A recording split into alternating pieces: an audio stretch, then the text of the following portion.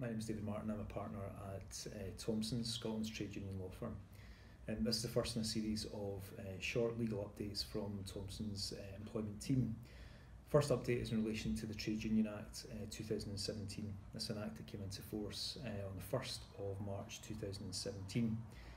The key provisions in the Act are, first of all, in relation to ballot thresholds. There's now a 50% threshold in terms of turnout in relation to every ballot.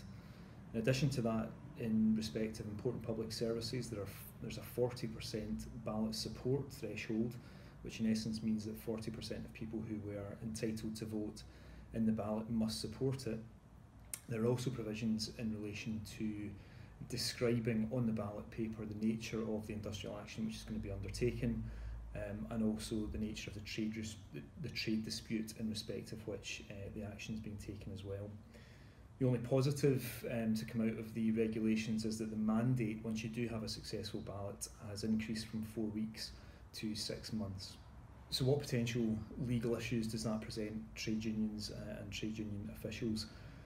First of all, we would expect to see litigation in respect of the descriptions that appear on ballots.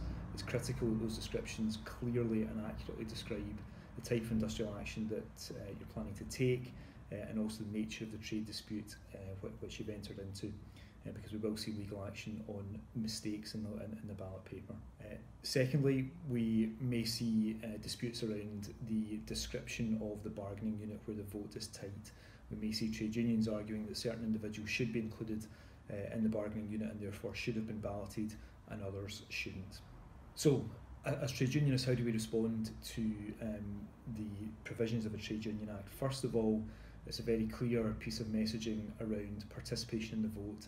The way the ballots are now structured, if you do not vote in a ballot, your vote will be taken as a no vote. So the message is, a don't vote is a no vote, and that should hopefully help push turnout up.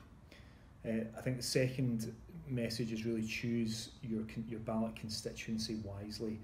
It's very unlikely that broad constituencies across the entire workplaces are going to meet sufficient support, so ballots need to be targeted much more accurately and strategically. Thomson's are hosting a series of legal update events throughout 2017. The first of those is on the 23rd of March in respect of the Trade Union Act, and all trade unionists are welcome to attend.